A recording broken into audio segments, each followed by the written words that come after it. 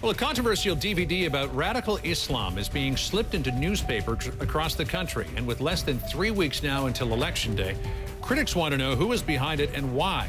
CNN's Deborah Farrig joins us now. How many of these DVDs were distributed? Well, John, we're talking 28 million DVDs in 70 papers around the country. And while the threat of radical Islam is very, very serious, a prominent Muslim group has filed complaints with the U.S. government saying the DVD is clearly meant to create fear and influence voters. In fact, 28 million Obsession DVDs were distributed as advertising inserts in 70 papers, primarily in critical swing states, including Colorado, Florida, and Ohio. It seems that this campaign is well-funded and directed by a foreign entity to influence the U.S. presidential elections.